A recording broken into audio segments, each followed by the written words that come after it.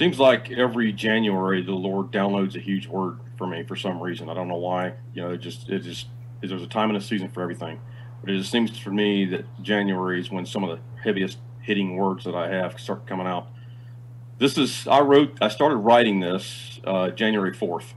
I want to understand the timeline here because I've been accused of backdating things. You know, there's no winning with some people. You know what I mean? I backdated. I started writing it January 4th.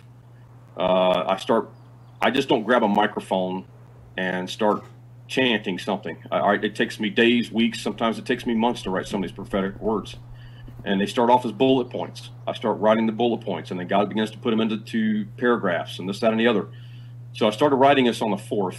I completed it on the 28th, and that's the date that I have on here. I didn't release it until the 31st, and I've got emails to even prove the timeline, okay? But I wrote this released it January 28th, 2022, and it says, "Judgment has begun." And it says, "The Spirit of God says, many false prophets and pastors are prophesying judgment in 2022. Do you not realize they are prophesying their own doom? The very things they are prophesying, they are guilty of. The sins of these false pastors and prophets are great.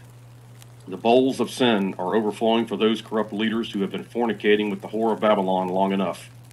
The sand has run out of the hourglass, and my judgment has begun for those that are drunk from her wine, the blood of the saints, and my true prophets.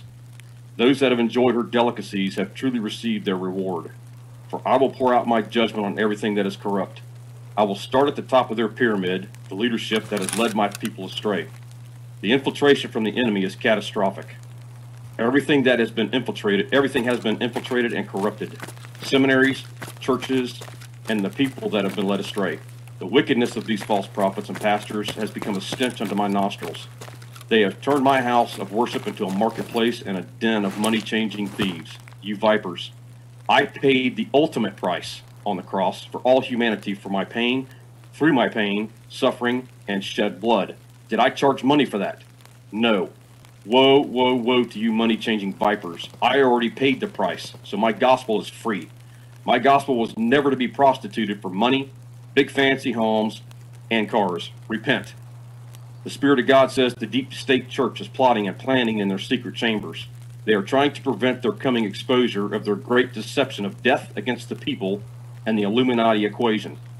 Why are you blindly following these corrupt leaders who seek glory from man and don't give glory to me? Why are you not using discernment? You have no discernment or spiritual senses because you are drunk from the enemy's wine.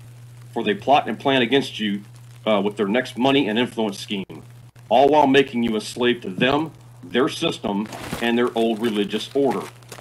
I, the Lord God, came to set the captives free through relationship, not religion, to free the oppressed and to give you your sovereignty back. Through their schemes, they are assisting in ushering in the New World Order, the Antichrist spirit, and a one-world religion under the guise of unity, and it will be a false unity under the enemy's triune. You have turned these leaders into idols before me.